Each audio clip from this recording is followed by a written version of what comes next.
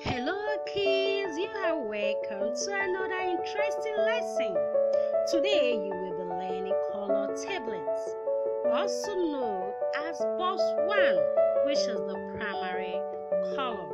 We have the blue, the yellow and the red.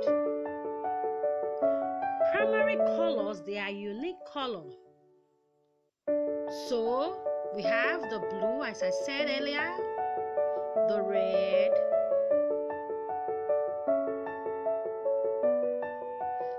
and the yellow. Primary colors, these assist with the visual discrimination and perception of colors.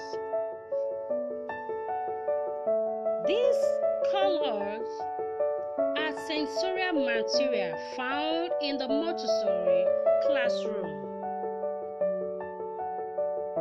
It helps our children to identify and discriminate between the colors. And also, primary colors cannot be created through the mixing of other colors. So kids, primary colors, they are unique in nature. Most of the primary colors are warm, but blue is responsible for the majority of the cool colors. So kids,